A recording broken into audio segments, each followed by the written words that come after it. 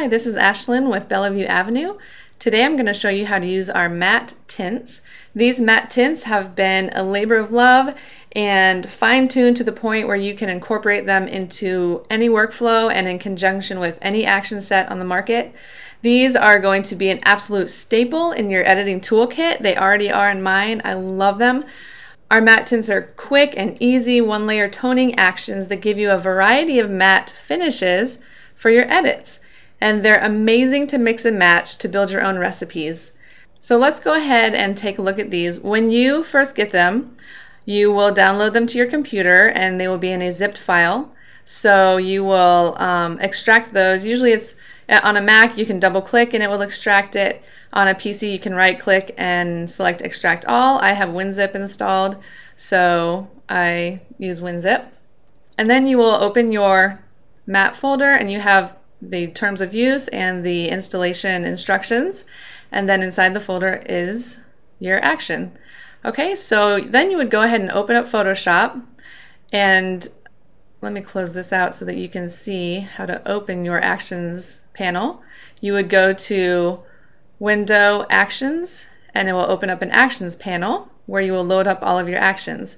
To load an action, you would click on this little downward facing arrow and scroll down to Load Actions, and then you would navigate to your download folder. And here are my actions, and then click Load.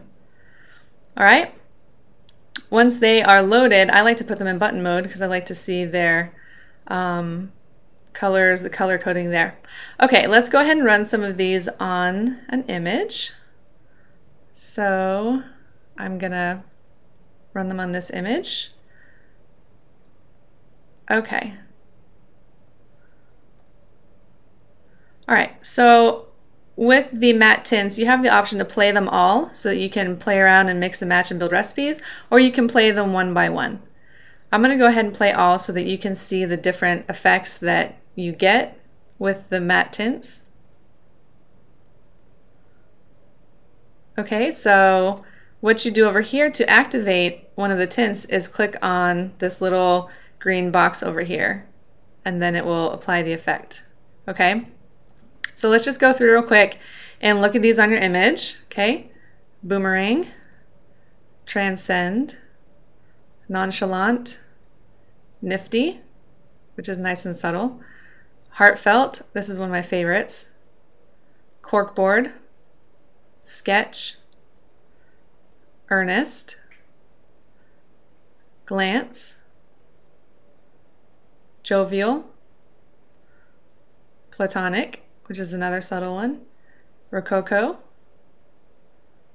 brew, surmount, nautical, interlude, carefree, ruddy, lace blanket, and emoticon.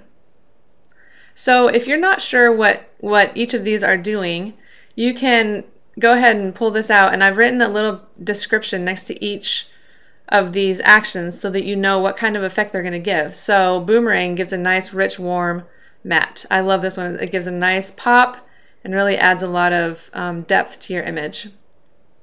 So you know, you can go down and figure out what kind of look you're looking for. If it's a cool rich matte, so let's look at transcend. So it's got cooler toning, especially in the highlights, but it's also got richness in the shadows.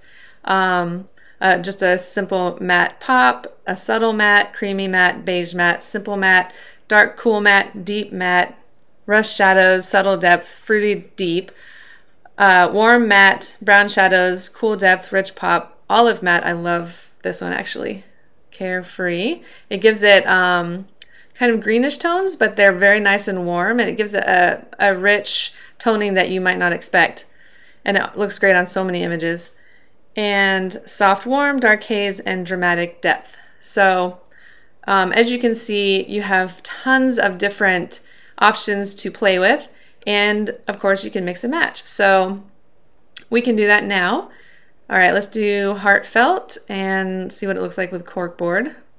So it brightens it up a bit.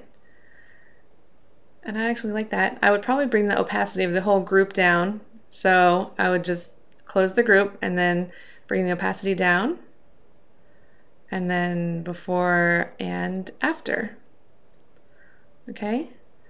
Jovial is actually very subtle. We can increase the opacity like this. It gives a nice kind of reddish tones in the shadows, and then let's play with some other ones to see what it might look good with.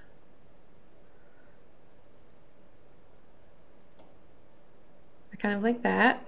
Transcend with Jovial. Okay, so now you can see how these are very easy to mix and match. So that is how the matte tints work. I love these because they're subtle, but they're very straightforward, and they give you tons of creative options that you may not have tried otherwise. So it really does expand your creative horizons. It gives you more tools in your toolbox to use on your images. They're a small, quick, and easy set to have in your action collection. They're great to work with many other actions. You just pile them on top and play around, and they're perfect as an additional add-on to your workflow. So I hope you enjoy, and thanks for joining me.